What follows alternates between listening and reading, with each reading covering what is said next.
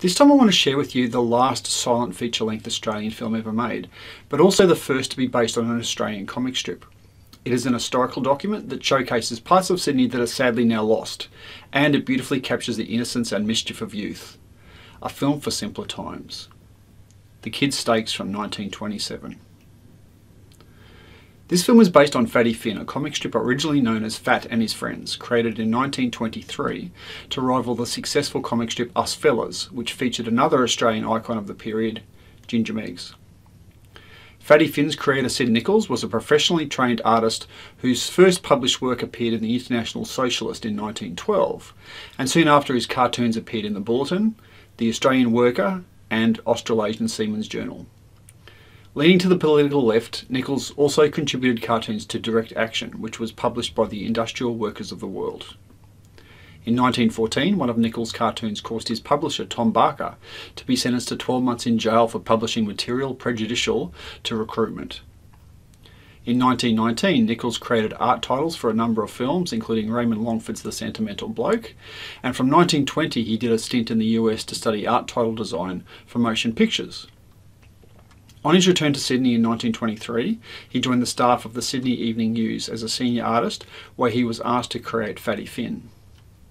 There's little doubt that Fatty Finn was highly influenced by The Sentimental Bloke, C.J. Dennis's classic story of a sentimental tough guy from a poor inner city neighbourhood, with the strip coming to be recognised as perhaps the best drawn comic in Australia, while vying with Ginger Meggs for the most popular.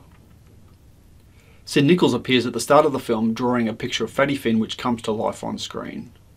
The film adaptation was written and directed by actor and writer Tal Ordell, a real journeyman who had studied drawing and painting at J.S. Watkins' popular art school. He had befriended both Henry Lawson and bush poet Will Ogilvie.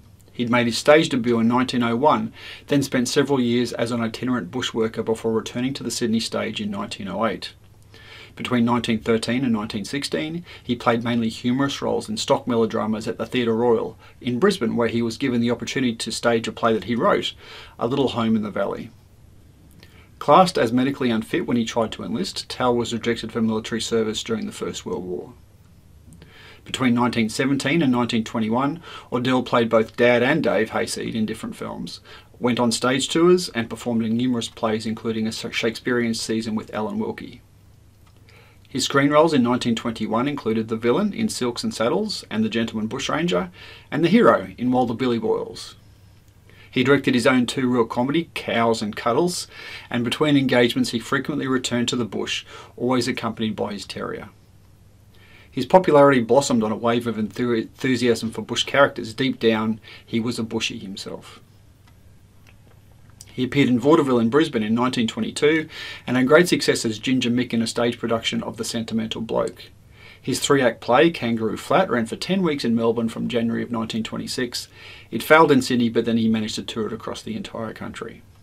And the following year he wrote and directed The Kid Stakes. Tal's son Robin Pop Ordell was 6 years old when he played the role of Fatty Finn. It's a very natural performance where he appears to effortlessly lead all the other kid actors who are likely equally inexperienced.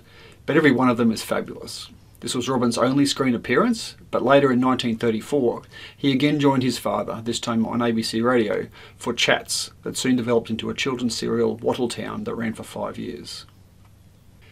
Many of the locations for the Kid Stakes were in the Sydney suburb of Woolloomooloo, with a number of those locations still recognisable today. For those that we have lost, this film serves as an historical document of what they once were or once looked like. Woolloomooloo was chosen for the majority of the location shooting as it is the setting of the comic strip, with additional locations in Potts Point used for the inclusion of Algie Snoops, a posh character who is not just critical to Fatty Finn's story and his ultimate success, but who also demonstrates Fatty as an everyman, loved by one and all, and uniting all social strata. The film's famous finale, The Goat Race, was filmed about 1,000 kilometres away in Rockhampton, Queensland, because New South Wales had banned goat racing a year earlier. The film premiered at the Winter Garden Theatre in Brisbane on the 9th of June 1927, and although not especially successful at the time of its release, The Kid Stakes is now widely regarded as one of the major achievements of Australia's silent cinema.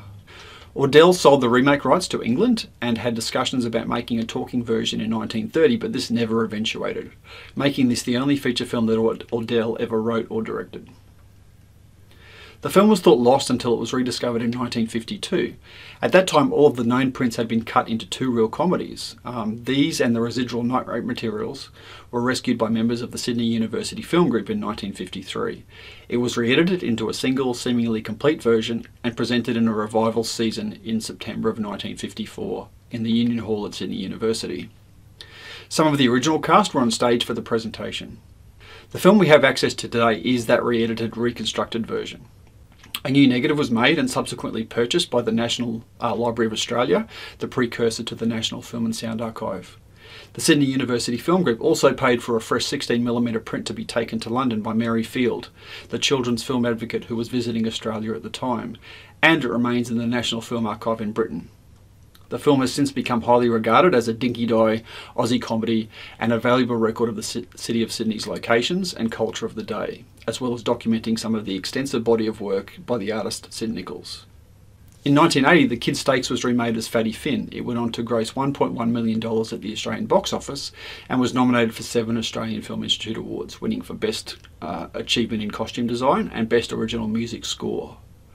Sydney journalist and screenwriter Bob Ellis produced a book of the movie, The Adventures of Fatty Finn, with illustrations taken from Nichols' original drawings. So a number of good reasons to watch this particular film. It is a real step back in time to a forgotten Sydney, some fascinating locations that we can no longer visit except on screen. We get to briefly see a side of the Australian character we seem to have sadly also left behind. And it's a fun film to watch, not least for how much fun the child actors are clearly having on screen. Please don't be deterred because it's a silent film. What it lacks in dialogue, it makes up for in action and fun and enjoyment. So what I suggest you do is that you go to our website, go to our virtual screenings page, find the link to this particular film, click on it and watch it, see what you think, and as always, we'd love you to come back, share your thoughts about the film, and again, whether or not you would recommend it for other people to watch as well. And then we'll see you back again in the not too distant future for our next classic films review. See you next time.